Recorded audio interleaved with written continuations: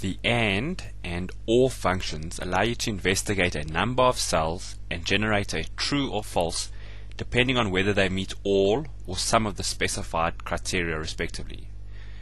In this segment you'll learn how to activate and use the and or functions.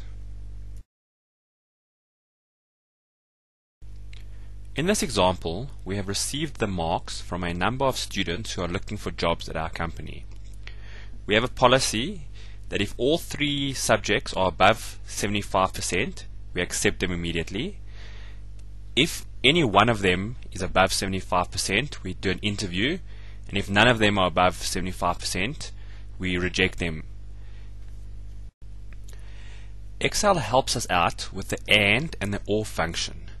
So for example, in the first criteria, we accept them immediately if the maths mark and the science mark and the English mark are above the required marks. So you can click on the cell, activate the function wizard, find the and command, say OK.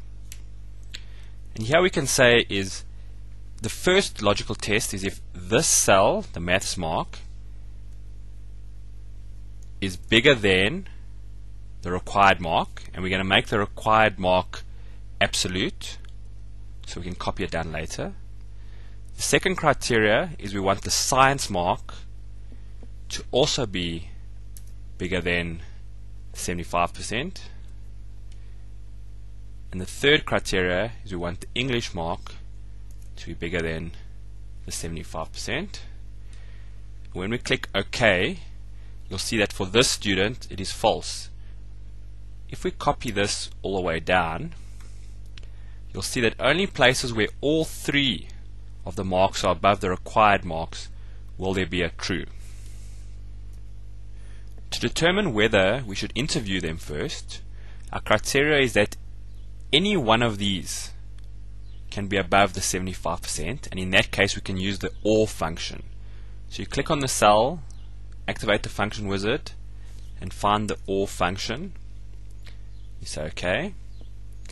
And now the logic test is if the maths mark is bigger than 75%, we make it absolute, or if the science mark is bigger than 75%, or